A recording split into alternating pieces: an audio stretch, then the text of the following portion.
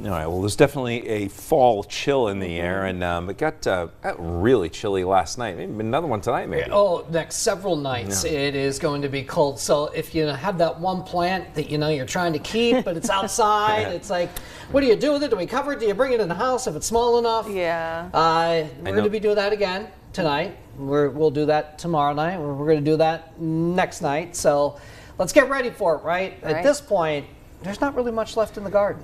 No. Yeah. I hear some big box retailers, not going to mention any names, have a sale on mums. Okay. Yeah, the people, I guess they're, when the first frost, they kind of listen, we're toward the end, we got to get rid of these guys. You got to get them out because the Christmas trees need to go up if they haven't already been put in some of these stores. Let's walk you outside and we'll show you the radar first because we are tracking rain showers, Susquehanna, Wayne, and Lackawanna counties. So we will keep the opportunity for a rain shower in the forecast. But here's the thing. Across parts of the Endless Mountains, it's already in the 30s. So there's even the chance that we could get a snow shower at some point tonight.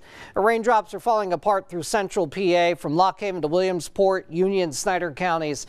These rain showers are going away, and that will be the trend here. You can see not so far north of us, a little bit of blue showing up on the map, and that kind of indicates to me where it is cold enough for a couple of snowflakes to mix into the equation. A lot of clouds on our live camera here in Scranton, but I do see a bit of a brighter horizon, and it is a little bit brighter here in South Williamsport.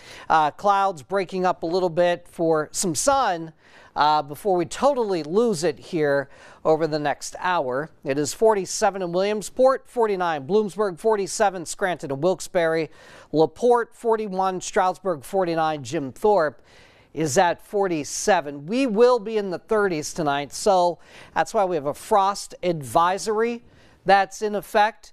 Again, like you heard us mention a couple of seconds ago, if you want to keep that plant, you know what to do at this point. It will be the coldest around sunrise. So by 8 o'clock, it should be near 40, 46 at lunch.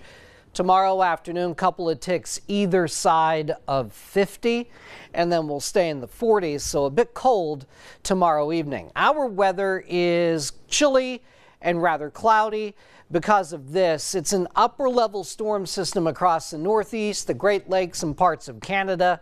That will be here tonight, tomorrow, and Wednesday before it starts to move away on Thursday, and then high pressure comes in. So that is when we'll start to see the changeover back to sunshine and warmer temperatures into the mix. 1 to 2 weeks down the road, we are expecting, I would say, above average temperatures across a good chunk of the eastern part of the country. Now, this is a little bit difficult to see, but I want to take you back to last Thursday. All right, so this is the Northern Lights. This is from Matt in South Abington Township. And if you can see close enough, now you see the green, but you can also pick out some planes, at least their path across the sky.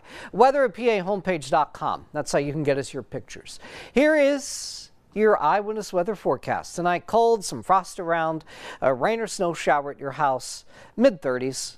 Tomorrow, mostly cloudy, breezy, and chilly. Chance of a rain or snow shower. Highs will be a couple of ticks either side of 50.